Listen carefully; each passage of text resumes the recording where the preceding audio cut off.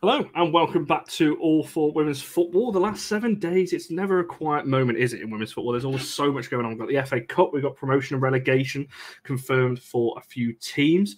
We've got some interesting games going on in Italy, which Mia's going to fill us in on as well. It's in the title pile, potentially on the move to Barcelona. There's so much, and that's only just scratching the surface. We're going to try and go through all of it in the next 60 minutes or so. So, yeah, get your thoughts and get your comments and all of those kinds of things. We'll see you after this short little intro.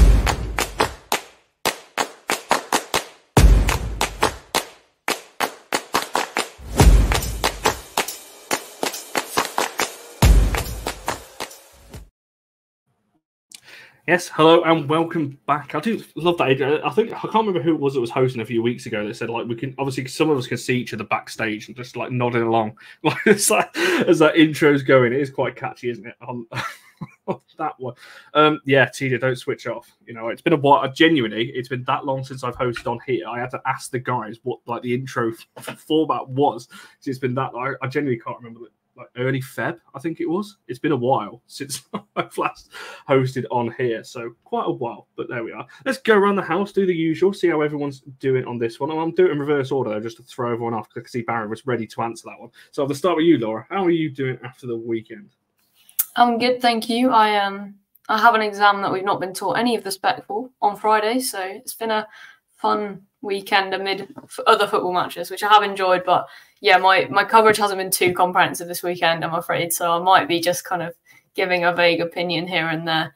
But yeah, other than the stress, it's been pretty good.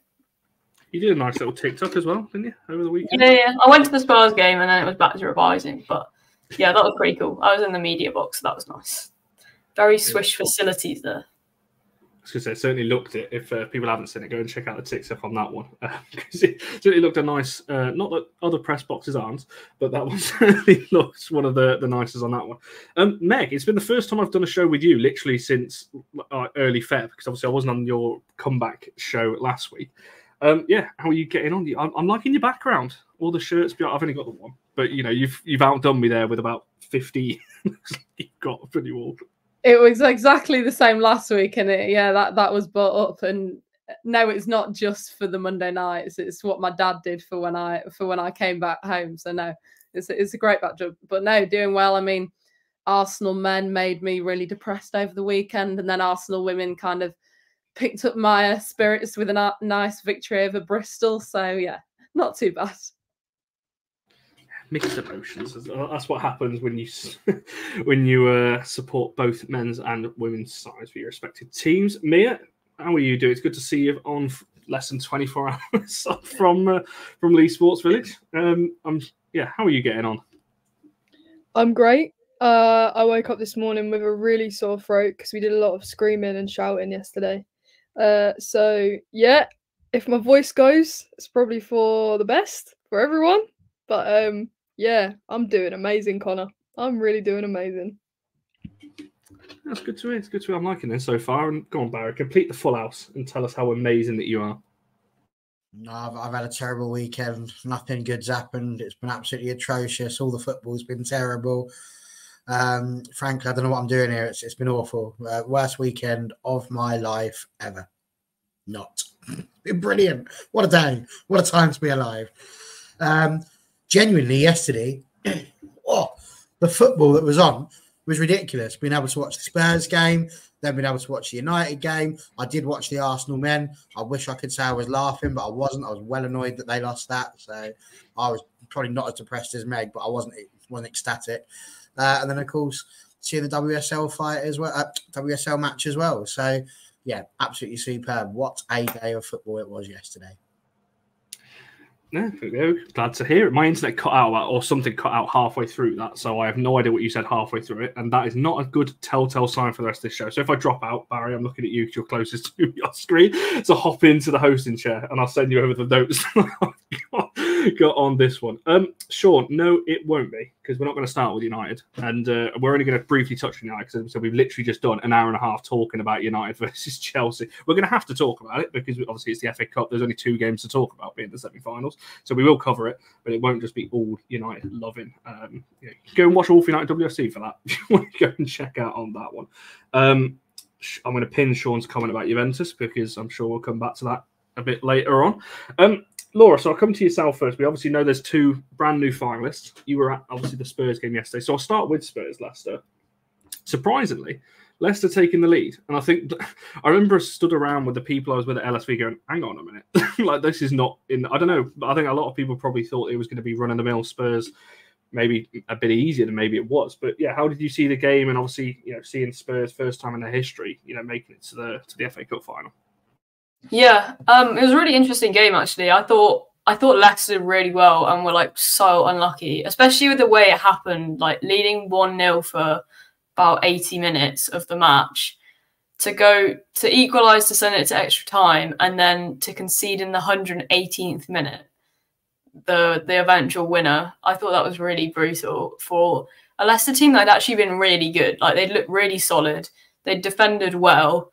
I thought Deanne Rose looked really good when she got forward. She missed a couple of chances, but looked really good. And yeah, I was pretty disappointed. I think penalties would have been fair of the game. I thought Tottenham looked really wasteful at times throughout. I mean, Jess Nance, who scored the equaliser, she missed so many chances. Like she was great, played so well. But then when she had a shot on target, was just being so wasteful with them and just didn't look like she could score until she put that one away. And it was like the most clinical finish you'll see. So I just thought it was a very strange game, very flat for a lot of the second half. And Tottenham kind of were a little bit jammy. It was a Leicester mistake. Yeah, I mean, I'm probably a little bit biased. Obviously, being an Arsenal fan, I was supporting Leicester for most of the match. But yeah, it was nice to kind of like just be there and see 2 teams in women's football that hadn't been to that stage before, and one of them was going to get to the final. And you know what? I actually really like Robert Villahamn, and I was pretty pleased that, that team did get through. But yeah, really unfortunate for Leicester, and I thought they gave it like a way better game. But yeah, Jutta Rantala is so good. That finish was insane for Leicester. Yeah, just a good game to be at overall. I was going to say, for Leicester to concede 2 late ones, as you said, obviously it was late in the second half to send it to extra time, then late in extra time as well to win it. That's just like a double blow for them, really. As you mentioned, the strike was exceptional from a Leicester point of view on that one. Meg, did it go the way that you expected it to go? Was it a bit closer than you thought it was going to go? How did you kind of see it from your point of view? In all honesty, when I looked at the 2 semi-finals, Man U, Chelsea, and Spurs Leicester, I looked at Spurs Leicester as the one that was going to be the closer game of the 2. In all honesty, I thought Chelsea were going to beat Man U. Obviously, that wasn't the case. But no, I mean, I think when Martha Thomas scored her header, I mean, it was a brilliant header. I think the commentator said something like, the last time she scored or something was in the North London derby, and I was like, yeah, no need for that. Or the last time she scored at the Spurs stadium was in the North London derby when they beat us. I was like, yeah, no need for that. But yeah, I mean, as Laura said, it's just exciting that it was Spurs against Leicester in the semi-final. Either team that was to make it through was a new team in the final. And yeah, Rantala's goal was, when I saw it go in, I was like, yeah, it was unbelievable. And I think it was an early chance for Spurs. Salim Bazet, it was a pass from Clinton, and I just think Clinton's vision and the passes that she can pick out, I mean, she's unbelievable. And if Spurs keep hold of her next season, which I think they will, yeah, she's going to be unbelievable for them, and she's going to be unbelievable for the Lionesses going forward as well. No, certainly on that one. I want to get back to individual players. Grace is definitely something when we're talking about the final. Sure, we'll come back to, obviously, with her being cup time for the final, and she's made her feelings pretty clear on Instagram which side she is supporting when it comes to the final, and rightfully so. We've just spoken about it an awful lot. WFC, I think she's played for Spurs, all season. She's going to be supporting them. Nothing wrong with that. Mia, did it go the way you were kind of expected? Again, like I kind of agree with what Meg said there. Like, I think when we looked at the semi-final, I think we did a show actually on this when the draw was made on this channel. We were saying about like we probably expected Chelsea to go through and that Spurs would probably make an easy game out of Leicester. But again, like Leicester fought well, in that one, and also at a bigger ground, obviously maybe at the Spurs. I don't know what it was called these days, the Tottenham Hotspur Stadium, to put on that kind of performance. Fair play to them, right? Yeah, definitely. Going into that game, I didn't know who would come out of it the winner. I really didn't, because on their day, both those teams can put gritty performances in. They've shown throughout the season that they have the players, they have the perseverance to push through games and win games that potentially you might not have expected them to win. And this game had so much pressure on it for both sides, because obviously it's a semi-final, and neither of those teams have ever been in the final. So there's a lot on the line for both of them. And then to play a game like that, you just, first of all, you have to say fair play to both sides. And then you have to say fair play to Tottenham, who always nick it at the end. It's true to their form. But yeah, I'm happy for Tottenham. I think, you know, either one of those sides getting through is a superb achievement, and I have no doubt there'll be a lot of Spurs fans at Wembley. Based in London helps, of course. But yeah, it should be a really, really good game between United and Spurs. And, you know, we get to see that run through this weekend. So yeah, I'm happy for Tottenham. Gutted for Leicester, but I would have been the same if that result would have switched. So yeah. I think that was the beauty of it, wasn't it? The fact that United, because I think a lot of people thought that they were going to try and do, not any conspiracy or anything like that, but they would try and keep United and Chelsea apart, so that would then be the final. But the fact that for those two teams, there was that opportunity of getting to Wembley for the first time and could go on now, obviously from a Spurs point of view, to win it. Another North versus South final, yes, indeed. Barry, I want to come to you on this game. Also, Luke's comment, Martha coming up big when it really matters. Obviously, a player that we know well, from United. She spoke about maybe not being as confident at United. She's moved to Spurs, started the season exceptionally well. A lot of people thought she was on for the Golden Boot after the first kind of couple of months of the season. For her to get that moment to win it, there's no greater feeling, is there? Scoring a last-minute winner to send your team to Wembley or to a cup final or to win a trophy, those kind of moments. And that's going to do her the world of good. For a player, like I said, who started the season well, but kind of dropped away a little bit and wasn't scoring as frequently. I mean, yeah, it's been unbelievable. I mean, the whole game, Connor, was just... It was not the most exciting of games you're ever going to sit there and watch, but I think it was one which had the most intrigue. I think Meg was right to say it was going to be probably the closer of the two games in terms of not really knowing where it was going to go. And Leicester were just hanging on in there, and then they went on and took the lead. And the goal from Rantala was just... I was stood up here in my kitchen making me sausages and eggs and all that sort of stuff, getting ready for a bit of brunch. And because Tesco's was shut, didn't open till 12. It's outrageous. What is that all about? Who opens up at 12 on a Sunday? I'll just send a complaint about that. Thank you for reminding me. But whilst I was happily doing that, I just heard, and Leicester have taken the lead. I'm like, shut up, have they? And honestly, the curl and the way she's just banged that in with... like almost as if she was just passing it 2 foot in the other direction was just superb. It was just a skill that I wish I possessed. That was superb. And to be honest, I thought at that point that Spurs were done for, because as the game went on, they just did not seem to have the password to get through Leicester's defence. Oh, absolutely. 100%. Like, I got there at 11 o'clock and it's shut. Why? Every other shop opens at 10. That is the most insane thing I've ever noticed in my life. So you can trust on me, Sean. I'll sort that out. So when Jessica Nadd scored in the 83rd minute, I was surprised, to be honest with you. I didn't really see it coming. But fair play to them. They did not give up at all. And, they finally got through, got the equaliser. As far as Martha Thomas went, it was very interesting, because you hear people... like you've got Luke saying there, Martha comes up big when it really matters. Now, obviously, we all recall some of the seasons that we've had. I mean, whenever somebody mentions the name Martha Thomas, the thing that instantly comes up in my mind was a game against Aston Villa. It was Man United against Aston Villa, and to be honest with you, it was the most frustrating game I've ever watched in my life. It was one where Leslie Russo was taken off as our main goal threat, and for some crazy reason we brought on a midfielder, and it didn't make any sense to me at all.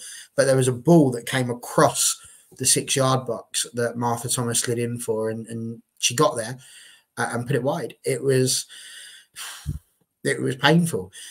Martha Thomas at Man United was not the Martha Thomas that we're seeing here at Spurs. And hearing what she said about confidence and how she's feeling with that, it's quite clear that she wasn't confident at United, because every time she's played the games for Spurs, she's been out of this world. She's played incredibly well.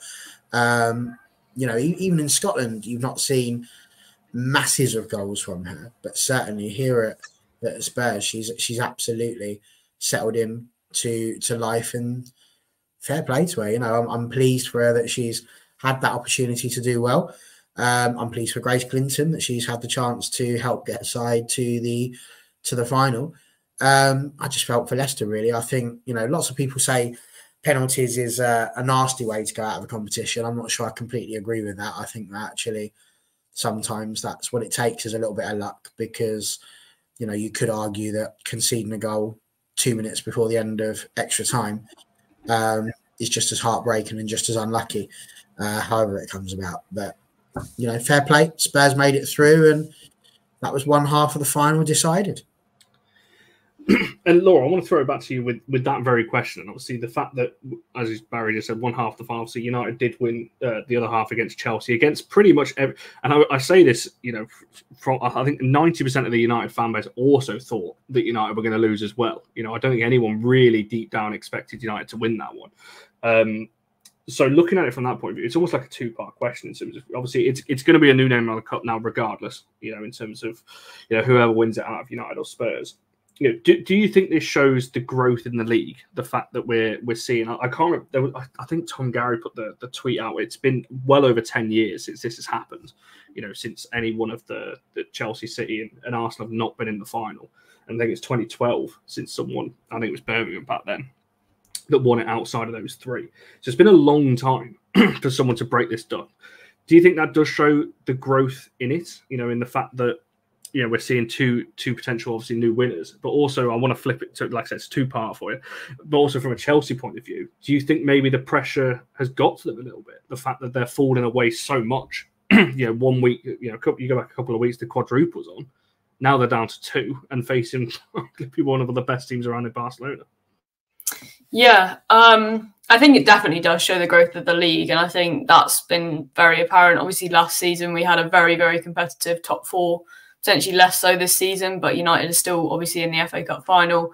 And then Tottenham this season have been really kind of insurgent, and you can really start. I think they're probably one of the most convincing projects in the league. Like, I would say Tottenham have a more convincing project than perhaps Arsenal at the moment. And I'm kind of jealous, because I think Arsenal obviously levels above at the moment because of the players and the quality, and I love Arsenal and I think they are still a great team. But I think the project at Tottenham feels a little clearer with Villaham. You can really see how that's changed even within one season. So looking forward, they're quite a scary prospect, and you can really see that growth. And I think to see teams that are getting that investment, that are kind of really looking, okay, who's best to manage our women's team? Not just, okay, who's a good name, who's someone that's been around the game that will do for now. It's kind of like, okay, let's go to Sweden and find a great manager that can take our team forward, which is what Tottenham have done. And investing in the sense of like having the game at the Tottenham Hotspur Stadium and getting that in the right way. And I feel like the way that the clubs are talking at the moment really feels like they're backing that. And again, the fact that the semi-final was so competitive, even with a team like Leicester, who last season were like relegation battlers, definitely demonstrating growth. In terms of Chelsea, yeah, I don't know what's going on there. I feel like Emma Hayes feels like she's got a bit of an air of like, I'm leaving my job, I don't really care. Like, I don't think that is like Emma Hayes' mentality is not that. But at the same time, I think the whole like press conference stuff, I don't know if you'd necessarily get that from a manager that's still going to be in their job next season, which I don't know whether, I don't think anything will be like conducted in that way. I think they're utterly professional. But there's another part of it that's like, is there just like an element of that that's creeping into the psyche of this manager's not going to be there next season? Like, there's part of the team that must want to fight for it, but there's another part where it's all getting a bit weird around Chelsea, all this press conference business, and it just feels like it's changing in terms of the kind of vibe around Chelsea, and there's a lot of uncertainty there. So yeah, maybe dropping off, but I'm also like still convinced that they'll pull something off in the Champions League or the league, and they've definitely still got that in them. It's certainly, you mentioned the press, because she made obviously a controversial comment, when asked, like every manager was, about, player-manager relationship, not a few weeks back. Then obviously mentioned the Conti Cup final, what happened with Jonas there, then doubled down on it. Then obviously the press conference not so long about talking about, she went into talking about poems and speaking about that, and it was like, I don't quite know what's going on there. So we'll roll back around to the Champions League maybe a little bit later if we've got time towards the end. But Meg, from your point of view, same kind of question. In fact, I'm just going to let you just go one after the other, so I don't have to keep asking the same question on that one. So just free flow, Mia after that, and then Barry following. So does it show the growth, the fact that we've got a brand new winner and 2 new finalists, and also Chelsea, in terms of, do you think it's a pressure thing, or do you think there's something else going on there? I completely agree with what Laura said. I think it's, it really does show growth in the women's game overall. Obviously, at the start of the season, we saw the likes of Leicester and Liverpool getting, 2 or 3 wins in a row. And, you think, oh, are they going to creep into the top 4 this season? Obviously, that's not going to be the case. But it's exciting that that we get those moments where we think, oh, this team might creep into the top 4, or this team might get Champions League and they don't normally, or this team are not in the relegation battle for once, sort of thing. And I love that.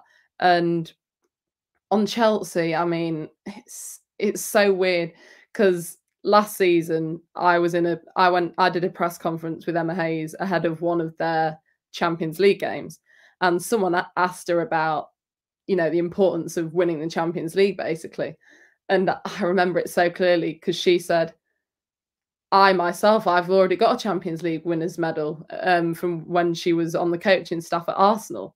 And that just baffled me that, fair enough, she answered it, in a personal sense, but in a Chelsea sense, she didn't really answer it and say that Chelsea are desperate for this Champions League. Obviously, they were desperate for it last season. They're desperate again for it this season. But the fact that, they've not won the Conti Cup again this season, they're now out of the FA Cup, and, they're not necessarily going to run away with the league this season. Man City are hot on their heels, and it'll be interesting to see who will be crowned WSL champions this season. But is it a pressure thing? I honestly don't know. I think there is an element of, it's Emma Hayes' last season, but that should spur the players on to want to win everything, shouldn't it? I mean, if I was a player playing for a manager who was about to leave, I'd want to do everything in my power to make sure,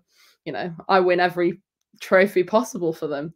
But it'll be interesting to see, because they're facing Barcelona in the semi-finals of the Champions League. That is not going to be easy. And, if they fall short there, they've only got the league to contend for. And as Connor said, to think back, only a few weeks they were in contention for the quadruple. That's just, that's absolutely crazy.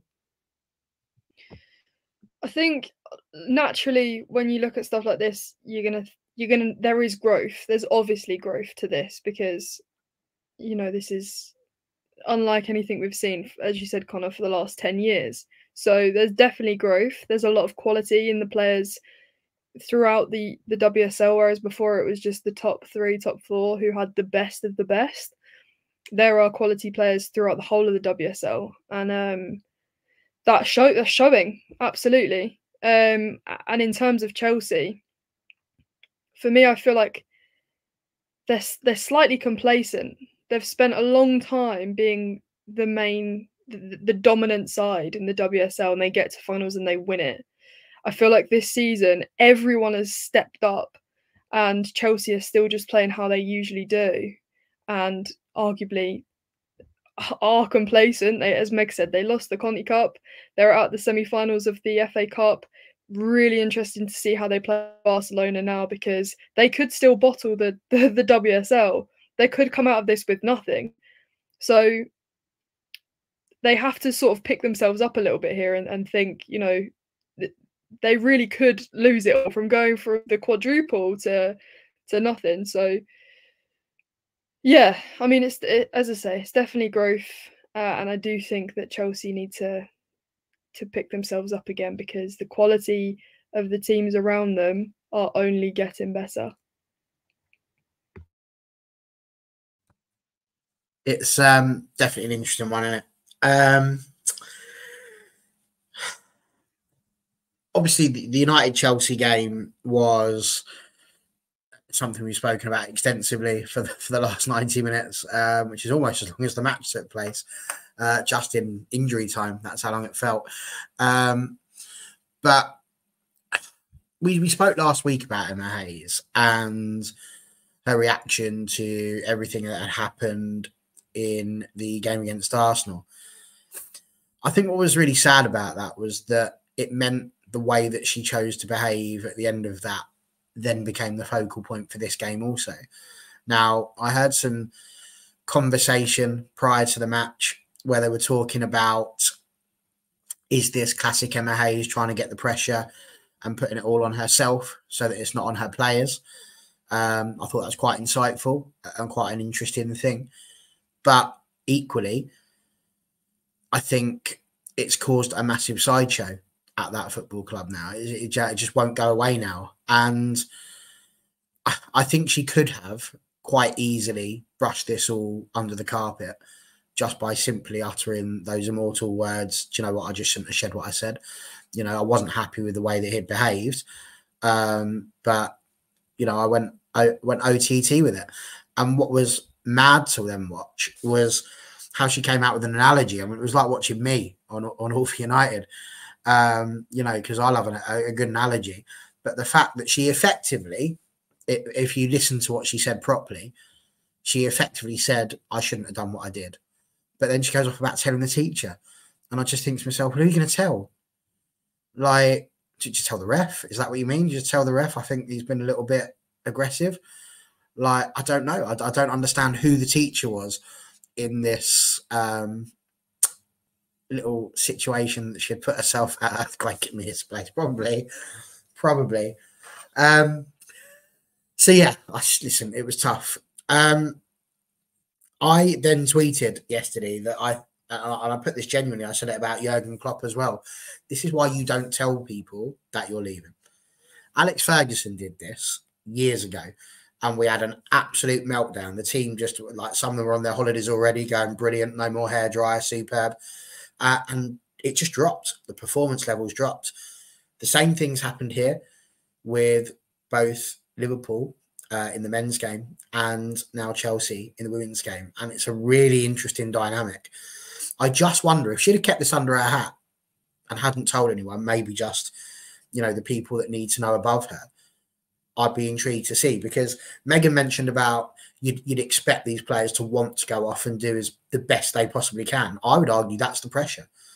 Like, they know they need to do it this season for her to have it. So because they feel like they owe her so much, because she's so respected in the game, is it that thing where you're trying hard, but you're trying too hard? So you don't have the ability to let your natural game play. Quite often, where you might be doing things like tipping the ball over the top and doing these little flicks and tricks that you would normally do that come just naturally to you, on this occasion, you may be trying to play too safe. You're trying to make sure you're doing all the basics correct. So as a result, you're not using the flair that you would usually use in a game to try and make the difference. So exactly that, Jess. Are Chelsea overthinking things now because Hayes is leaving? And I think maybe there is a little bit of that. And maybe the pressure now that they've gone out of 2 trophies is the fact that they may not win anything at all. Arsenal winning, we'll get to that, I'm sure, was huge in the WSL, because that's made a real difference. And the Champions League is by no means something that they're guaranteed to do. But I think the big stat for me with regards to all of this, in all honesty, is it's not about Chelsea. People are speaking about the growth of the game, and I think that's massive. Like, forget the fact that it's Man United in the final, forget the fact it's Spurs. I think the thing that matters here is that come the 12th of May, for the first time in 12 years, there's going to be a name that is not Arsenal, Chelsea or Manchester City on the winner's trophy. And little quiz, sorry to take over your show here, Connor, but can anyone think when the last year was when there wasn't an Arsenal, a Chelsea or a City in the final? You've just said it, haven't you? Who just said it? No, you literally just said it, didn't you? No, I didn't. I said won it. I'm saying now in the final. So they've been in the final. Birmingham City 2012? Birmingham City 2012? Or is there one more recent? Oh, no. 2004, 2005 was the last time there wasn't an Arsenal, a Chelsea or a City in the FA Cup final. And it was the mighty Charlton against Everton. So that's almost 19 years that there has been an Arsenal, a Chelsea or a City in the final. And so I think for me... I was two. That's mad. I was only two. So for me, when you're talking about the growth of the game, this is what matters to me. It's the fact that we're now seeing a bit more excitement in the game. And I think really for me, that's amazing. Yeah, no, that's mad. That's quite something. It's been that long, but it just shows, the women's game has been very dominant at the top. There's a lot happening further down the pyramids, but it's been very, kind of heavy on the traditional top three, which is why when Man United broke into it last season, it was such a big thing. So it was like breaking up that top three for God knows how. I think it was 10 years or 9 years or something that top three hadn't been broken at that point. So now we're talking about the FA Cup final. And yeah, that's amazing to see on that one. Right, we'll move away from the FA Cup slightly, slightly completely. Because we're halfway through, we're half an hour in already, and we've not even touched on any of the other things on there. I wanted to briefly talk about, because it is in the title, and I'm not going to go around everyone unless everyone's got something to say on this. So I'm just going to throw the question out there and see if anyone jumps on it. So the reports came out earlier that Pajor potentially is signing for Barcelona. Conflicting reports. The tier one, I'm going to call them a tier one because they are very reliable in Germany, says that this is signed and she is definitely going to Barcelona, and the 500,000 release clause has been paid. Reports in Spain are doubting that a little bit, saying there's heavy interest and it will likely get done, but Barca are negotiating a lower fee. So it's slightly mixed. Some are saying it's closer or more done than potentially others. Has anyone got any thoughts on this? Because Barcelona's team is stacked already. If they add an elite forward like a Pajor into that front three, now, I mean, that's just surely taking the mick right, out of the rest of Spanish football and European football when they go into the Champions League, right? Because, I mean, Shane's made the point here, are Wolfsburg even going to have any players left at this point? They've already lost Oberdorf to Bayern. Pajor is definitely leaving this summer. It's just more of a case of where to. Look likely Barcelona. And I'm telling you now, there's going to be a lot more that are leaving this summer as well. Like, is anyone surprised by this? That it's potentially Barcelona? Because the report about 10 days ago that was that she was coming to United, or in more specific terms, England. Now it looks like she's going over to Barca. Mia's shaking her head. Yeah, I just don't know where Barca keeps storing these players. They don't need her at all. It's not like anyone is really testing Barcelona to be the top team in the world. Like, they've got very, very little competition. So I don't know why they need her. They don't need her. And also I would then expect probably some outgoings, in which case, because I'm not being funny, if you're playing for Barcelona, you're the best of the best. Do you want to be sitting on the bench? Probably not. So for me, I think it's really strange, and I can't work out what, especially now, Geraldes is leaving. He's not going to be there next season. Not that Pajor's a player that you're going to sort of not want. But yeah, I just think it's a weird one before the manager leaves, and yeah, they don't need her, is the bottom line. I think as well, Shane and Sean have just mentioned two other names from a Wolfsburg point of view, Janssen, and also if Brand is going to be off as well. It's just you mentioned outgoings from Barca. I am going to throw a name out there that I think could be a potential Caldente. I think is the most likely I could see someone moving out of Barca in way of Pajor potentially. And Pateas' contract is still not sorted yet, I believe, as well. So there's still a few question marks there, in terms of what happens. And yeah, like Polly's raised a good point here. 1 minute Barca have got no money, next minute they're paying 500 grand for players, and it won't be the only signing they make either. I don't quite know how they keep getting around this. I said something I shouldn't, Anyway, yeah. I just threw a name out there. Don't quote me as a source or anything else. I'm just throwing names out there. It's the first time I saw when I looked at the Barca sheet. But yeah, you add her into that front three, I think it's just be ridiculous. And I think we just see more, like you said, man. It's not like they've got competition really anyway. They're already the best around. But if you're Pajor, you're not saying no, are you? Like, you go into the best team in Europe, and likely going to win trophies and everything else. So, yeah, I can see it. Has anyone got anything else to add on? Oh, Meg's unmuted. She's going in. I was literally just going to say, when you said likely to win trophies, I feel like it's not even likely. It's just if you sign for Barcelona women, it's a guarantee. Like, it just is. But it'll be interesting because Barcelona are the best of the best. What do they try and do next? Like, what do you do when you're the best of the best? Do you just keep signing the best players in the world? And, well, obviously you do, and you want to try and be the best of the best for as long as you can. But, yeah, I mean, they don't need her. The bottom line is they don't need her. And, if she had come to Man U, for example, it just makes the WSL more exciting to have a name like that in the WSL and stuff. But, of course, you're not going to say no to Barcelona, especially if she's already been told that she'll be a regular starter. I'm sure those conversations have already been had. So, yeah, it'll be interesting. Is there a chance that if Barcelona keep on signing up all of these best players, that they can end up like the Real Madrid of old, where they ended up with all the Galacticos and ended up winning absolutely nothing at all because there was too many egos? I think there's a potential. Okay, good. Good chat. No, I don't think it's beyond that's a possibility, is what I'm saying. I don't think you get that many egos in women's football anyway. Certainly not as many as you do in the men's, but it could happen. Erling's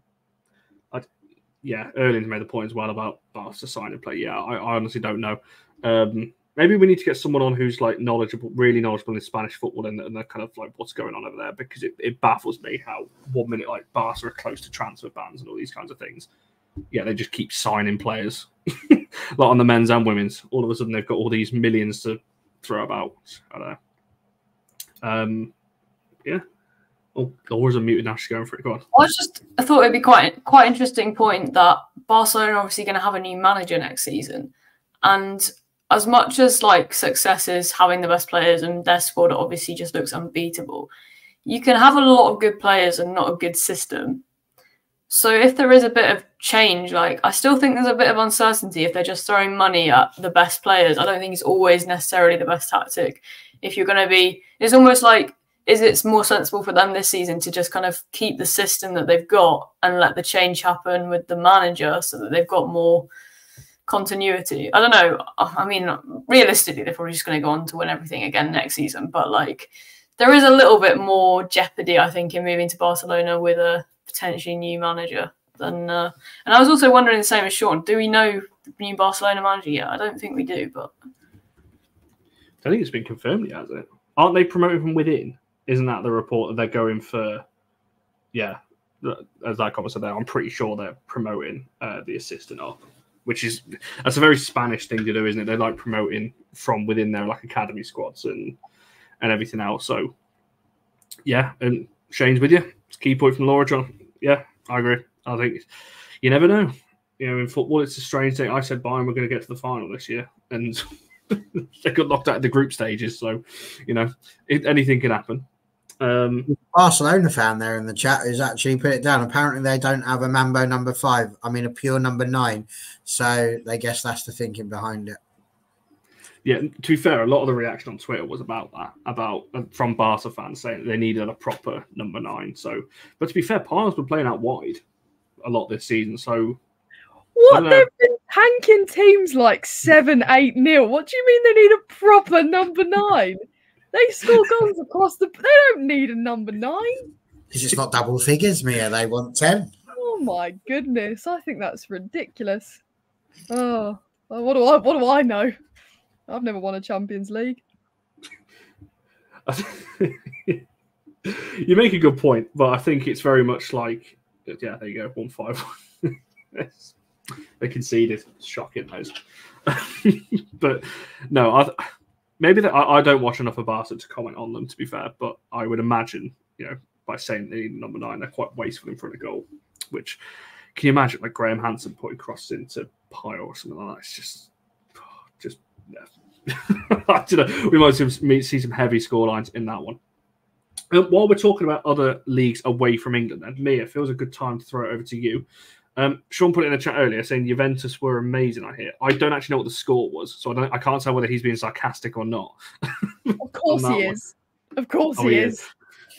He is. Yeah, let's talk Italian football because I've been waiting for this moment for a very long time. So yeah, today, if you're unsure, was Juventus versus Roma. Just to give you a little bit of background behind this game, it's always a big game because they're the two biggest teams in the league. Roma have just won their first ever, as in last season, they won their first ever title. And they stopped Juventus's historic run of 5 on the trot. Since they were sort of created, Juventus in 2017, they'd won every single title since then. So Roma have disrupted that slightly, and Juventus had a really horrendous season this season, really, really bad.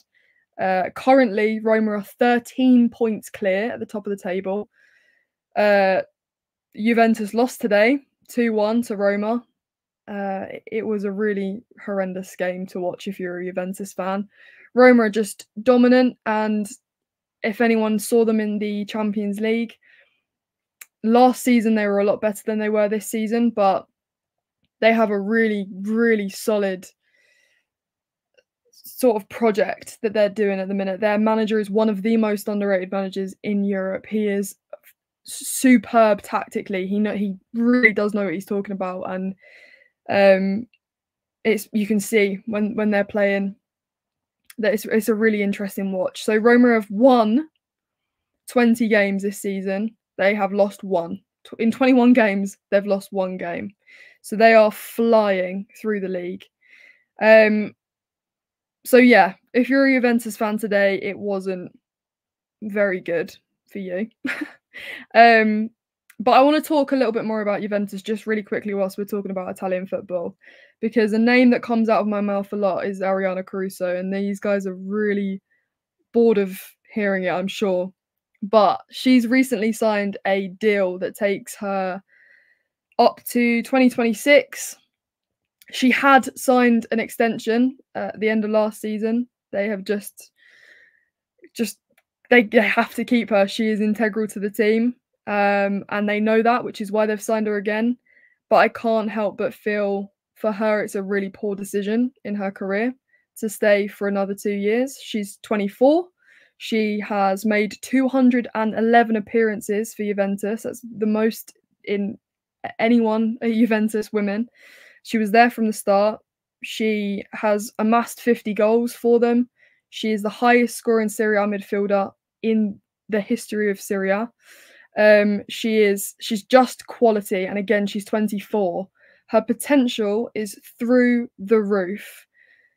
I can't help but think, considering she's won everything that there is to win domestically in Italy, for her to sign and stay for another 2 years when Juventus currently is a sinking ship with no identity, to stay for another 2 years for me is a really strange move. But it's like the Germans, right? Traditionally, the Germans don't move out of the German league. The Italians do not move. That's why we've only got 2 Italians in the WSL. They don't move about. It's why someone brought up Montemurro. He's already gone. They sacked him last month, Juventus. So they're now playing without a manager. They've got an interim who is pretty clueless, doesn't really know what he's doing. There's a lot of recruiting within in Italian football. I think the next manager that we see for Juventus is going to be a name that none of us know. It's just a really strange decision for me. I feel like she needs to try her luck elsewhere. Juventus did horrendously in the Champions League this season. Hopefully they do better next season. But yeah, for her and her development at 24 years old, I would have liked to see her try something new. But she's not. She's there for another 2 years unless someone buys her out. United, I'm talking to you. You could do with her. There's a little nudge for you. Grosso is a superb player. Again, United fans, you've been linked to Grosso. I did a TikTok about it, explaining it all. So if you want to go and watch that in better detail, go over to that and I talk about that in better detail. Brilliant goal scoring midfielder, but also defensively really sound. And I think that's something that potentially United have lacked this season, is that stability in midfield. So yeah, I think that would be a fantastic signing if that's the case, and I imagine she is probably on the move too. Berenstein for United. I was speaking to Connor about that actually the other day, whether that was a move that they was interested in. But yeah, I'm not sure. She's on a run of really poor form at the minute, and she does need a confidence boost. But knowing Mark Skinner, she'll probably sit on the bench for a couple of months, so she won't get any confidence from that side of things. So yeah, it's just a little bit crazy in Italian football at the minute, and there's a lot of big gaps. Teams do there's a famous saying that's like, across the board in Italy, they're always 10 years behind everything else. And this is no sort of, it's exactly the same for football, women's football. We've seen in England, Chelsea, Arsenal, City dominate the WSL for years and years and years, and this is what we're seeing right now. There's not a lot of money in there in the league. So once that popularity boom hits, we're going to start seeing a better quality of football, and hopefully more players like Lena McGold taking the switch over to the Italian leagues. So thanks for listening to my. Can I just check how many appearances you said she's on? Who? Caruso. How many did you say? 211? 211, yeah. At 24? Does that not sound really high to anyone else? She joined Juventus at 17. She was at Juventus at 17, has been a starter since she was 17. She's that good. That's like over 30 a season every season, pretty much, or around that. That's my quick mental maths for you. I've just done the maths, and it's literally, if you take a 7-year span from 17 to 24, and it is 30.1 a season, so literally 30 games a season since she was 17. That's just mental. She's reliable. I'm going to touch wood as I say she doesn't get injured. She does not get injured. She's reliable. She'll score goals for you. She's just, if you want a midfielder, a perfect midfielder that does it all, it's Ariana Caruso. And the fact that if she plays in any other league, she's nominated for all sorts of awards. But have a look at her stuff, guys. It's honestly so worth it.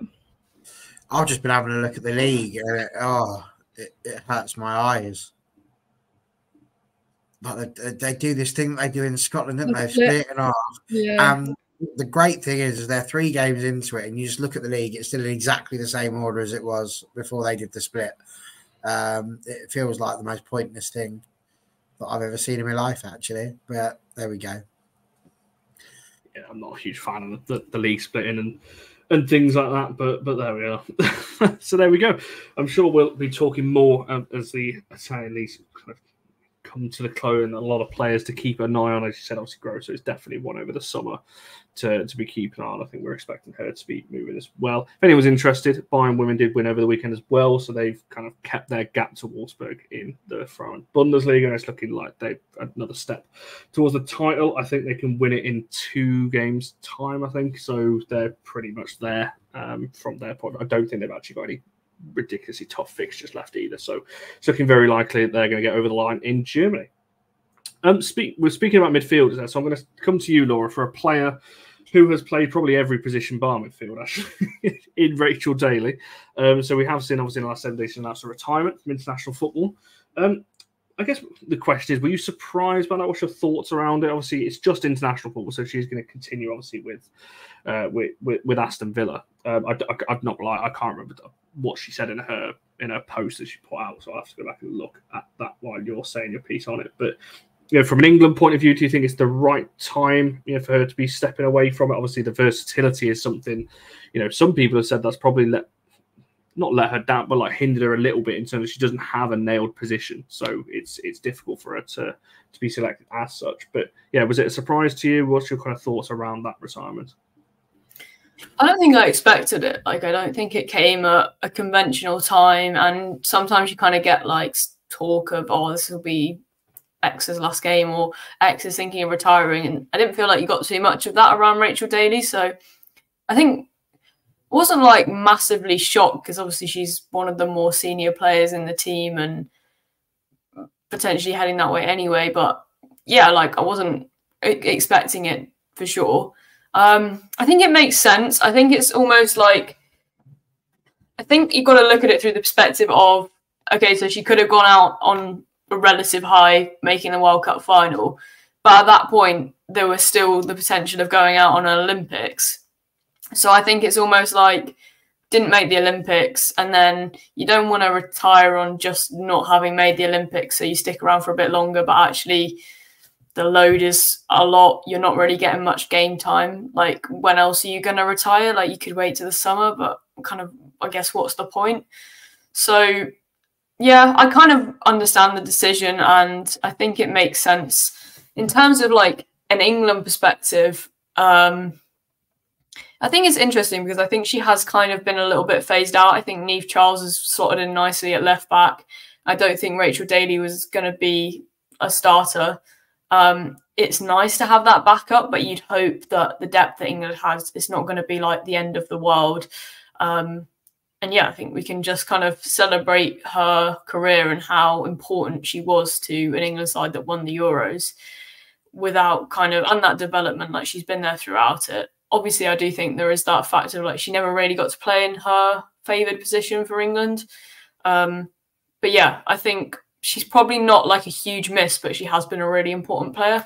And it's probably a pretty reasonable time to go out, even though it wasn't particularly expected. It's the same right after, not obviously after the game against Ireland, was it? It was the day after. Obviously, this all came out. Meg, was it a surprise for yourself? Obviously, as Laura kind of touched on there, and it's been mentioned in the chat, obviously it does leave a massive gap in the number 9s. But obviously with Russo there, there's question marks over where Russo's best position is. I mean, that's been going on for God knows how many years with Russo trying to find where her best position is. TJ's followed up, obviously, with potentially Beaver Jones being the future number 9. From that point of view, obviously, so is that where it maybe concerns you a little bit? Obviously, that Daly's gone from that position. Obviously, also from a left back point of view, having that versatility there. So yeah, what's your thoughts overall on Daly's retirement from England? Yeah, it was interesting because I watched the video where she, kind of talked about her reasons, and I think she said something like, "Oh, it's time for the next generation," and maybe it completely is, but when Serena hasn't been calling up those younger players in certain positions, like the number 9 role, you don't really have anyone that's had the experience for the Lionesses. Yeah, like Aggie Beaver Jones, she's played for the, not the senior team, the under 23s, and below and below. But apart from Russo, and Hemp's played in that number 9 role as well, and we all know that she plays really well in that number 9 role.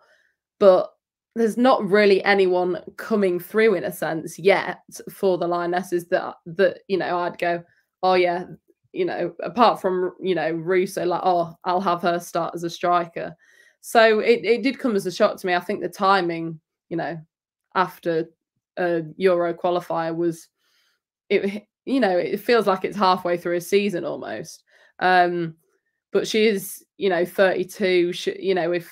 If she stayed till after the Euros next year, I think she'll be nearly 35. Nearly 34. Sorry. And so, fair enough. And I think she spoke a lot about wanting to spend time with family more in her video. Because obviously she spent so long in America that she obviously wouldn't come back very often to spend time with family. And she obviously felt like, playing in the WSL and then also playing for England, took up a lot of her time, which obviously it does.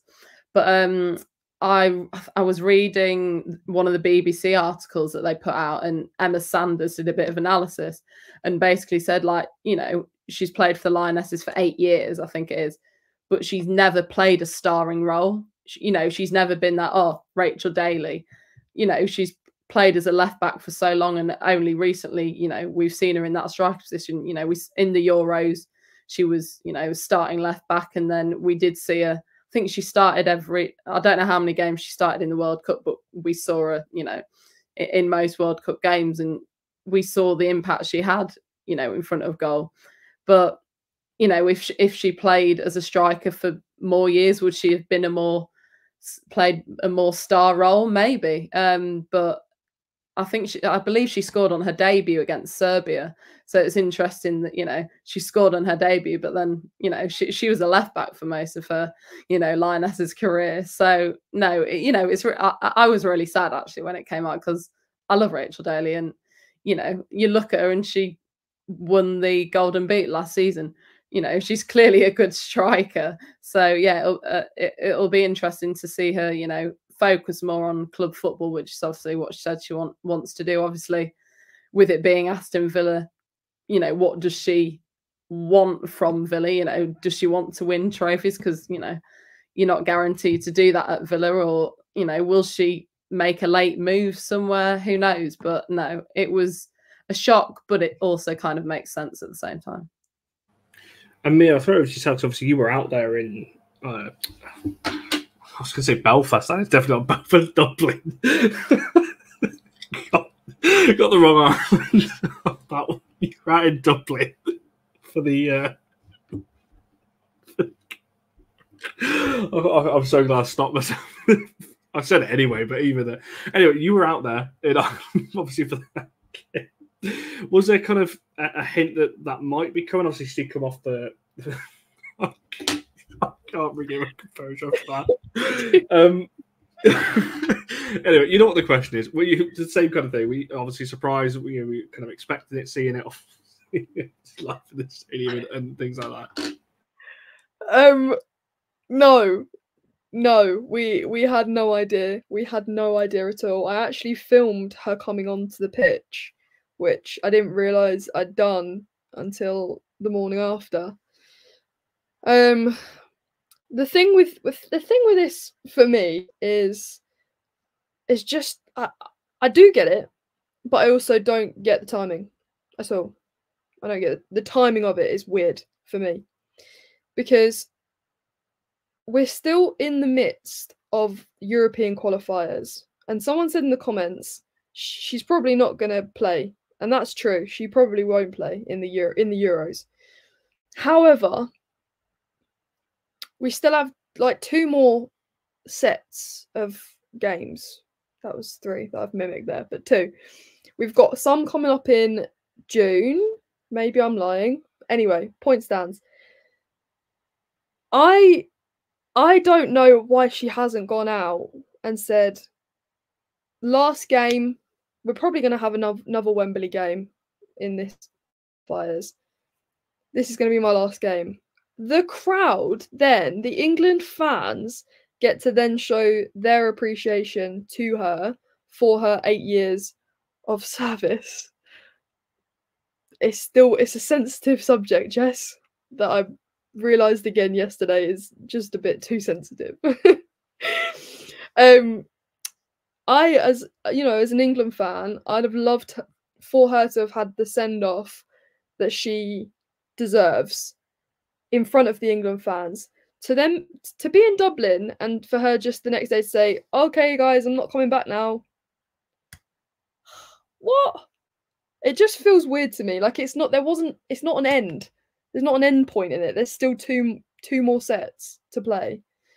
So clearly something's in her brain has clicked and something's changed, maybe a circumstance, or that's not for us to know. But I did think how she left was weird, but it is sad, and I will always picture her singing on the stage at Trafalgar Square, and that's a core memory I'll have to the day I die. So yeah, it's a shame, but yeah, bring on the next generation, I guess. They keep retiring. They'll just keep retiring. It opens up the interesting conversation. I don't want to get into this. This is probably for another show, actually, when we talk about international time, because I think there's quite a few in that England squad you're looking at thinking they're not going to be much longer. I think when you there's a couple of players, Frank Kirby, I don't think will be a million. I think Lucy Bronze is probably not a million miles away either. I think there's a few players you look at and think that they'll be in the next year, I think, personally. But I don't know. What do I know? Barry, go on. Round us off on Rachel Daly, your kind of left back extraordinaire. You've loved having the debates with on last season. Oh, do you know what? It just takes me back to my frustration with international football, if I'm honest with you. The highlights of our lives where we had these constant arguments about picking these top 11s, and then everyone was just going, we'll stick Rachel Daly in at left back because then we've got a really good striker as well. And, I spent most of last season talking about how I felt it was quite disrespectful to Rachel Daly, actually, that she was performing as well as she was, scoring as many goals as she was. And she was just being shunted back into left back because they felt that was a reasonable position for her. You look at Leslie Russo, and I've maintained all throughout the last few years that she, for me, is a better striker than Beth England currently. And I see there's people suggesting that Beth England might be short-term somebody they could turn to. And, whilst that might be true, again, you look at the statistics. The statistics don't bear that out. She's not been scoring a lot of goals. We're talking about having a pure number 9 for Barcelona. Well, it looks like we're not going to have one for England either. So whether we can go off and score 7 or 8 goals will be quite interesting. I sort of wonder if maybe you look at someone like Nikita Paris. She's scored a lot of goals for United this season, and she's been entirely overlooked. Lauren Hemp, as we've mentioned, is someone who can go in there, but she's not really a natural forward. But another name that's not really been mentioned much is Lauren James. Is there the potential to get her into a sort of a false 9 position so that we're not necessarily playing with that target person, so to speak, but rather they have the ability to change it about. So there's a lot that could happen internationally. It'll be quite interesting to see how that occurs. But for me, I think that Rachel Daly's pretty much done the right thing. I don't think she was going to be chosen as a striker generally. To be fair, her season hasn't been anything like the season that she had last year with Aston Villa. And as a result, it was always going to be a bit tricky. I think we've got a lot of people coming through. Grace Clinton's another one that we've mentioned earlier on that could potentially be doing that job. And do we need to? Is this where football starts to evolve a bit more? Do we, like I say, get rid of that 9 position and have some more, attacking midfielders working their way across and not just having a target? I don't know. And like Sean says, these are very nice problems for England to have, and they are. So yeah, there's lots you could probably talk about with regards to that. But I suppose for Rachel Daly, all I would add on that is that she's been an absolute workhorse internationally and domestically. And I think that the biggest bit of respect that I have for her is the fact that she has that little bit of every little boy and girl that's ever wanted to play for their country, insofar as it doesn't really matter where you put me. I just want to turn out for my country and represent them. And for that, I think she deserves a standing ovation. And what is it you kids say nowadays? We should give her flowers. Is that what it is? So, yeah, let's go. I never thought I'd ever you say that. I've never used that phrase in my life. You've never used it? No. I've seen it somewhere on the social media. I've made myself sound. I've definitely tweeted off the WFC account at least once. There we go. I knew I'd seen it somewhere. I was just making this up. Mia's just lost the plot entirely over there. As if we don't give flowers to winners. There we go. Somebody's never watched the Olympics. Might be Great Britain that year, that's for sure. I'm sorry, Barry, what me? But it's definitely there. I'm going to find it. I'm going to retweet it. And I'm going to put your name in it. Anyway, carry on. There we are. Yeah, I've got nothing to add. That these guys have politely put and eloquently put on Rachel Daly's international career. Well, yes, he does. He uses it all the time, actually. So maybe that's why you've seen it. So Ian what's Wright that? is 60. Ian Wright uses it. She's what, sorry? Ian Wright is 60. That's what all the kids say. But, Thank you, Ian Wright. all right, Johnson, maybe Marion. the kids 50 years ago. I don't know. I wasn't alive 50 years ago, Mia. Neither was I. No, he wasn't. Fact. There we go. There we go. Thank you, Auntie. I thought it was an old saying as well. It's a bit like flares and quiffs. They've just come back round again. I was literally just Googling to see like where it came from, like whether it's just a. I'm not delving into It feels like the plague. It feels like the plague era. If you're giving someone flowers, that's what it feels like. So I'm going to call it an old saying. Yes, But that's we do. fine, Barry. We can bring it back. We can bring it back. Make it a new saying. Oh dear. I wish I was as good at football as Ian Wright was. But the only thing Ian Wright and I have got in common is our lack of follicular growth.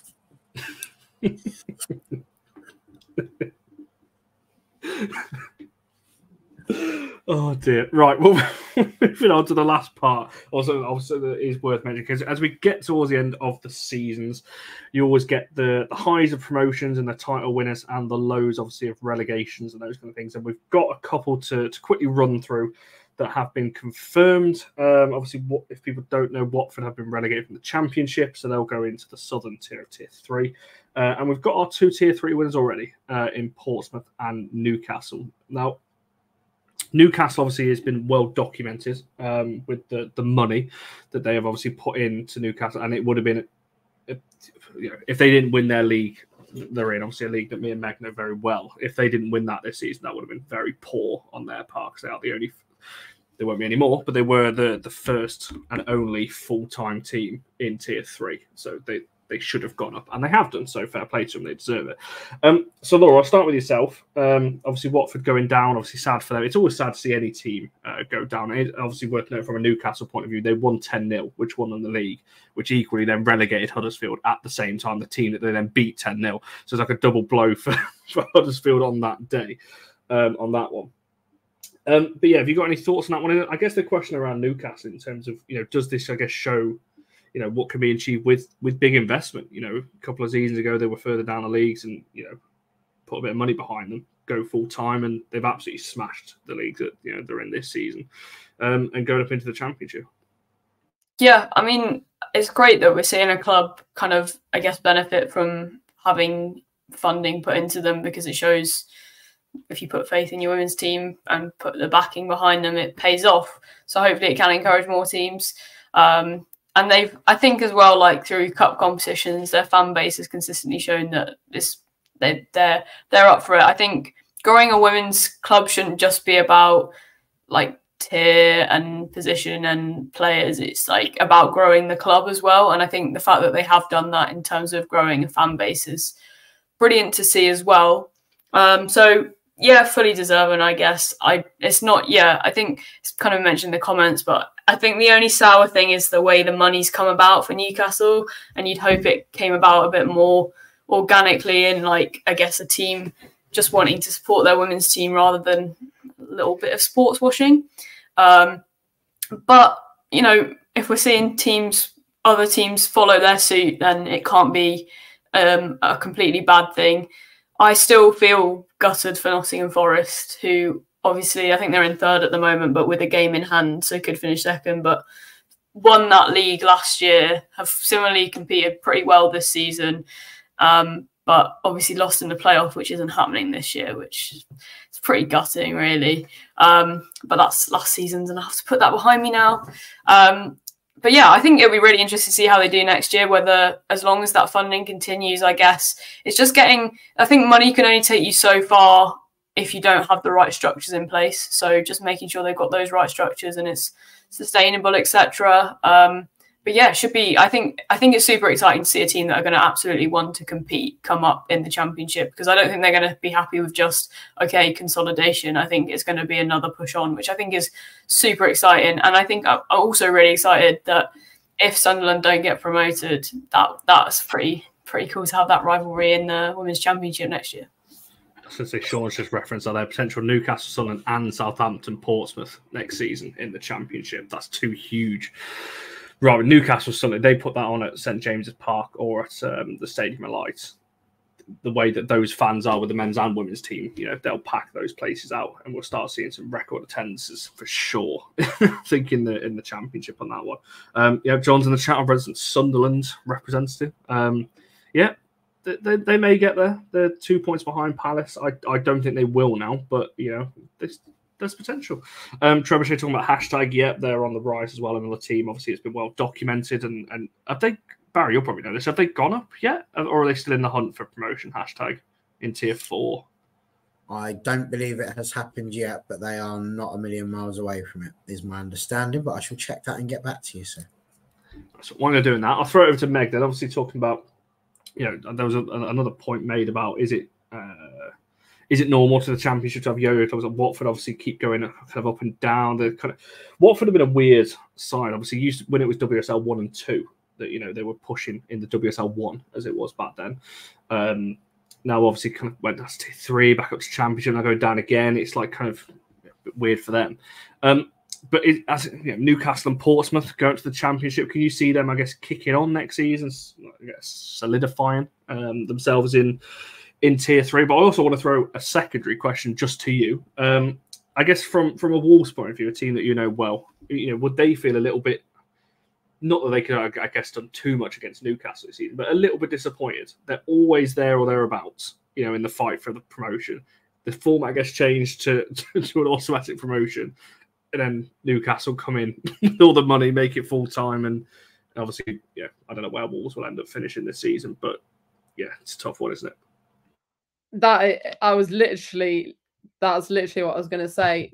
So the 2 seasons that I worked with Wolves women, it was them, Nottingham Forest and Burnley that were kind of the top 3, if you want to call it that.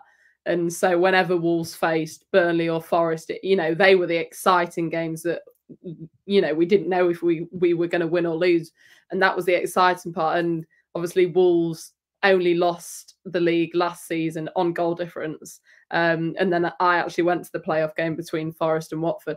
But it's heartbreaking purely for the fact that, I'm not heartbroken for Forest and Burnley necessarily, but because they've been up there with Wolves for the past few seasons as well. And then all of a sudden when the playoff gets scrapped, which obviously I don't believe it should have been there anyway, it's just that, ironic that the season it gets scrapped is the season that Newcastle come and absolutely storm the league. I mean, at the beginning of the season, I just thought, Newcastle are going to win it. I didn't expect anything less, really.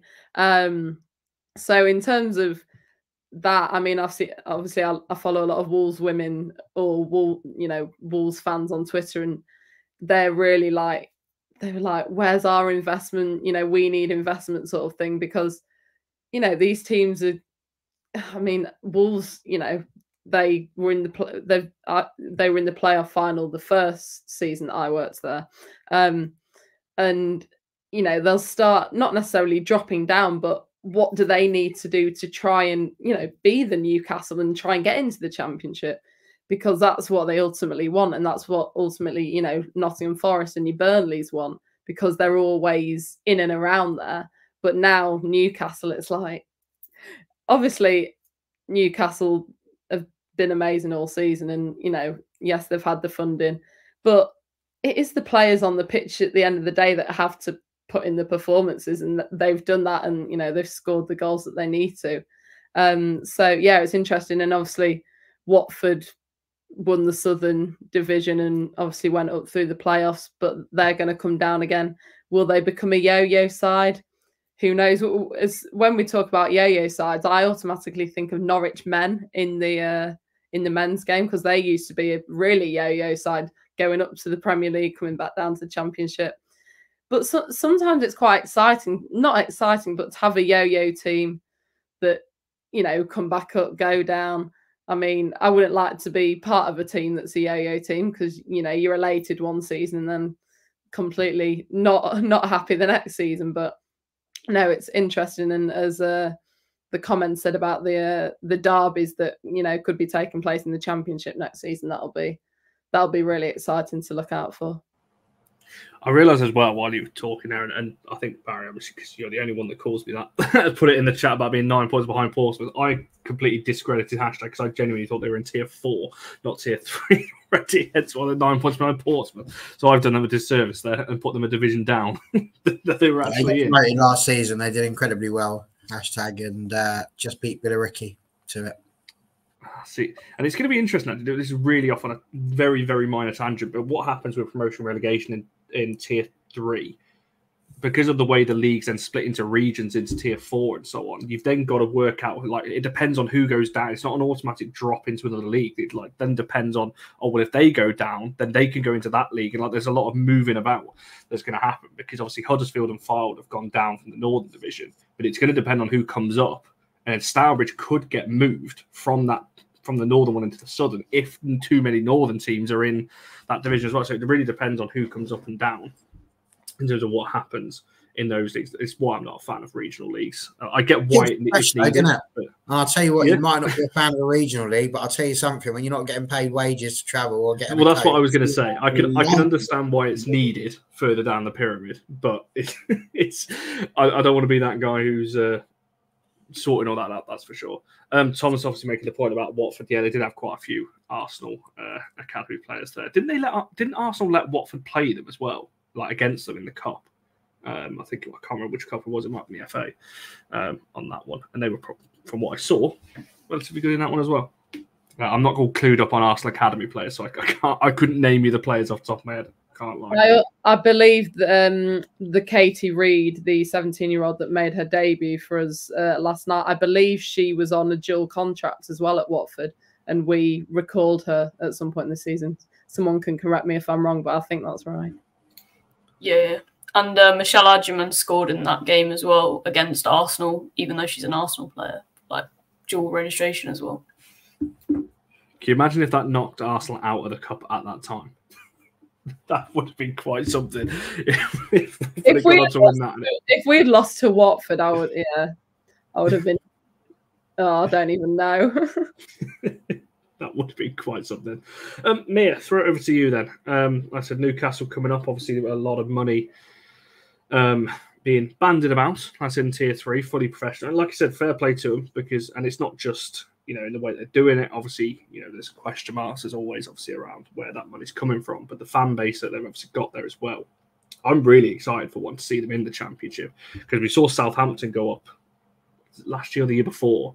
And then I can't remember, it must have been the year before, because their first season in the Championship, they almost went straight up straight up into the WSL.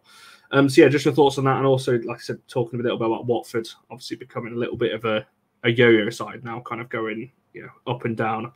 And yeah, it's not necessarily great to see.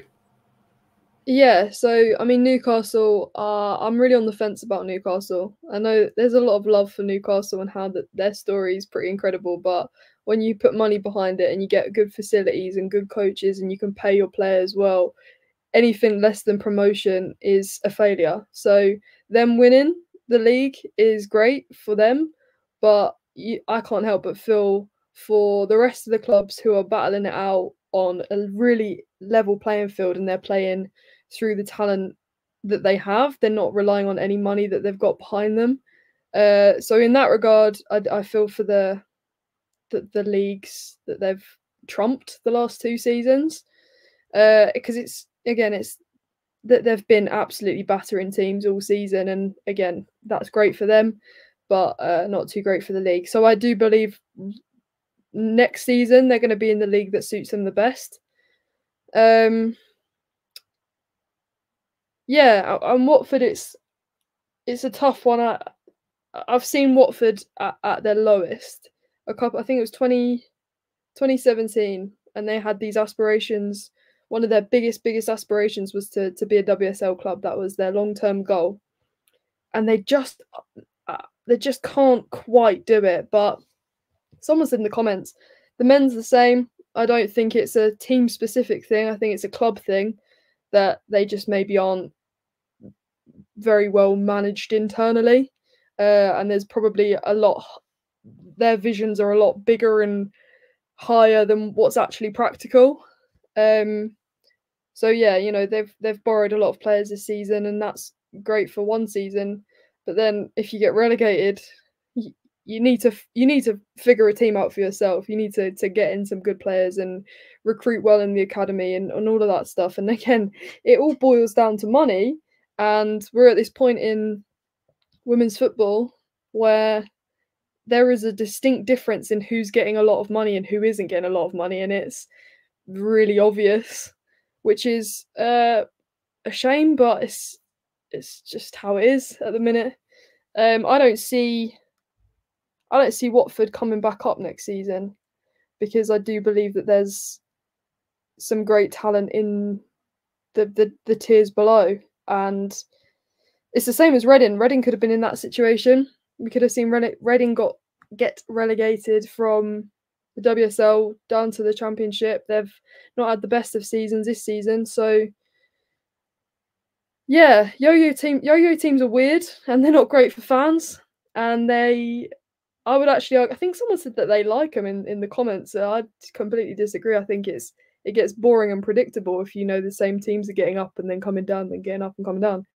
I like a bit of variation. So it's the same with Bristol City. They're obviously going to be relegated this season, and I don't see them coming back up with the quality that's in the Championship currently, which is what a league the Championship has been this season, by the way. Yeah, I just don't see. I don't see them coming back up. It's not as easy as that. But yeah, hope that's answered your question. No, I'm glad you brought up Bristol City. Sean's obviously mentioned them in the chat as well, and Reading's another. Can Reading still go down from the Championship? I'm pretty sure they can. They're still, from the last time I checked, they're teetering on the bottom. 3 points ahead of Lewis with 2 games to go. That's what I mean. They're running it a bit fine, and that's sad to see as well. But Barry, I'll throw the same question to you, but also I guess throwing in Bristol City, because when we're talking about yo-yo teams, obviously they came up to WSL and now go straight back down, and we'll probably go. This sounds really harsh, but probably will go down as one of the worst WSL sides. And I think in terms of points, I think that statistically they are. But I think that's a bit harsh, and I will caveat by saying they've actually been good in a lot of games this season, and it's been very narrow scores that have let them down, barring a few heavy defeats. But yeah, I mean, go on. No, I thought you'd finished. No. They were a tricky side this season, and I think that they were unlucky because we're in a state now where I mentioned this before, and I mentioned it last week when we were on the show. The game is growing, but the game is going to grow at a certain pace, and the problem is that the game is growing at a pace that is not at a pace that everybody wants and expects. We are in the age of instantaneous gratification.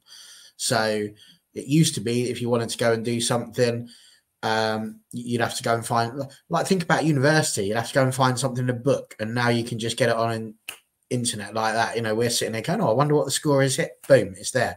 Takes you seconds. Our biggest inconvenience at this point in our lives is if the Wi-Fi goes down and we can't get it immediately from the internet.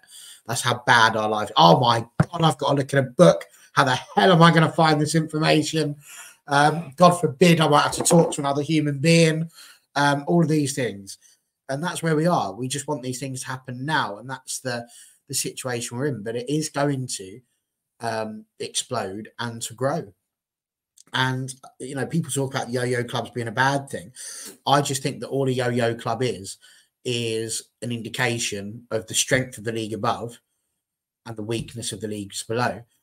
We speak a lot and have spoken a lot when we were talking about the United academy players and how there's so much expectation that you could just play one of those players. So if you're having a defensive crisis, just stick one of your academy players in and they'll be fine, whilst ignoring the massive gap of quality that there is between academy football in the women's game and WSL at the top level. So it's the same thing with the Championship and WSL. There's been a bit of a gap, but that gap is closing and that is becoming increasingly obvious.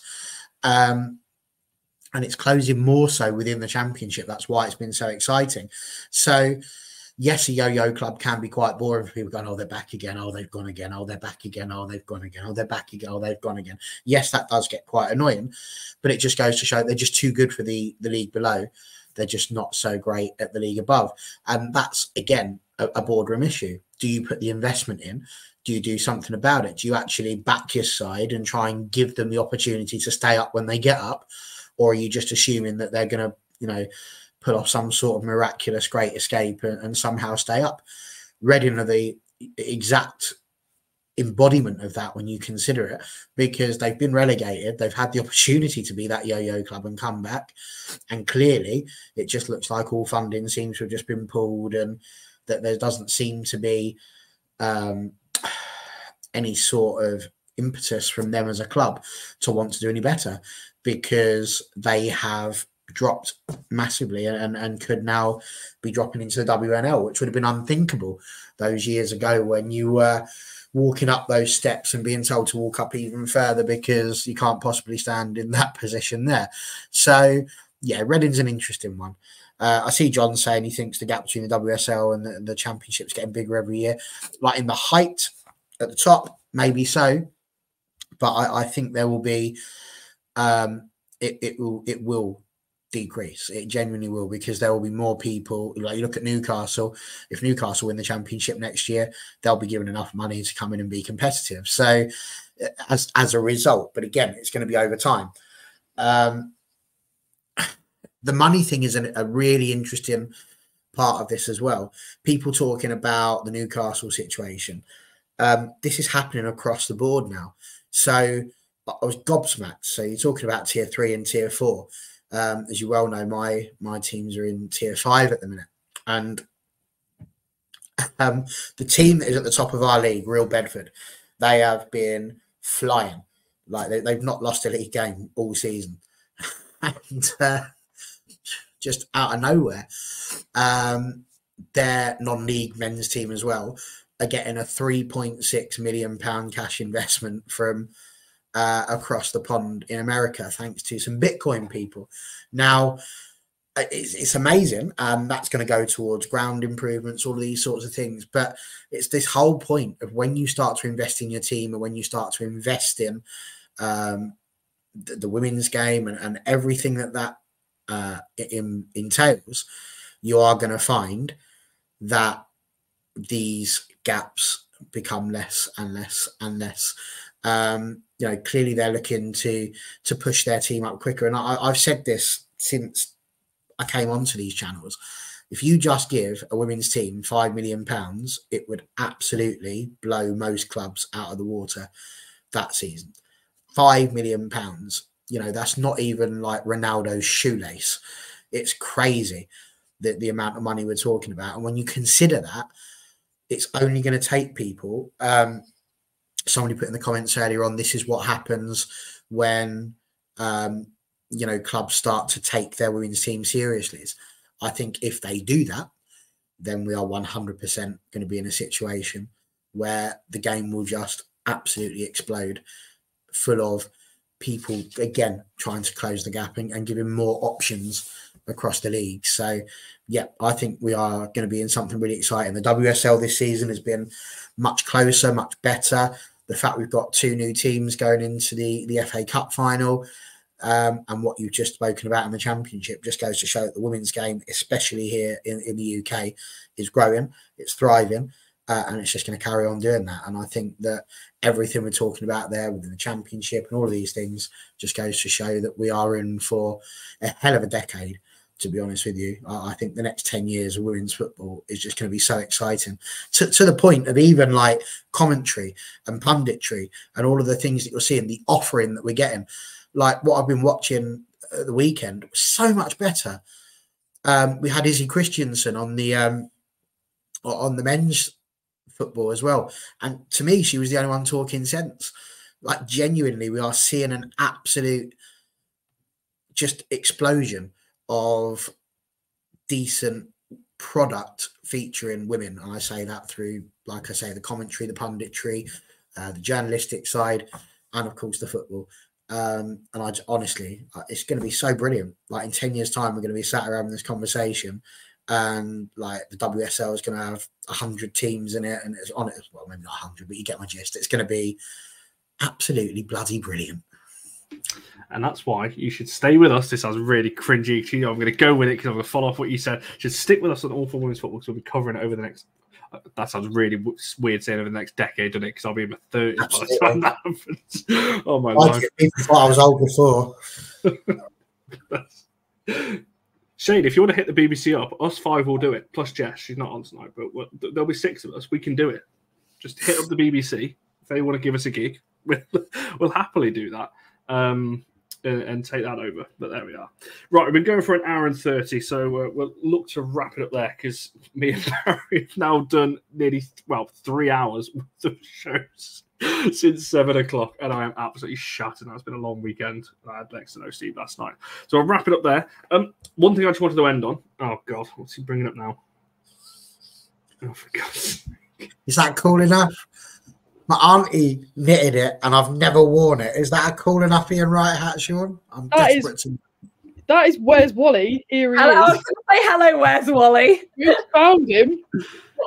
Oh my goodness, that's lovely.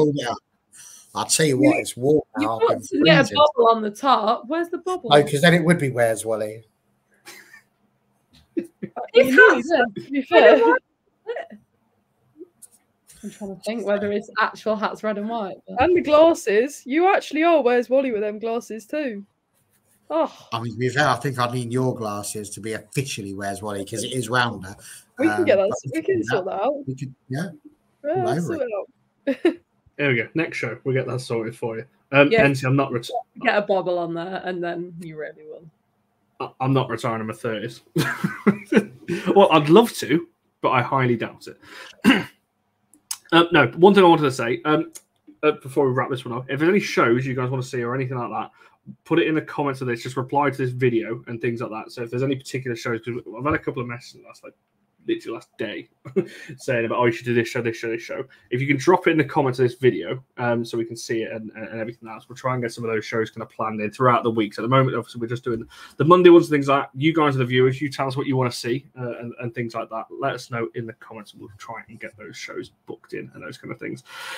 Make sure you like the video, subscribe, and follow all of the socials and things like that. It's all in the description. Following these lovely people on Twitter, all of their handles are on screen and things like that. If we don't have a show later on this week, we'll be back same time, Monday, 8:30 next week. So have a good week all, and we'll see you guys in the next one.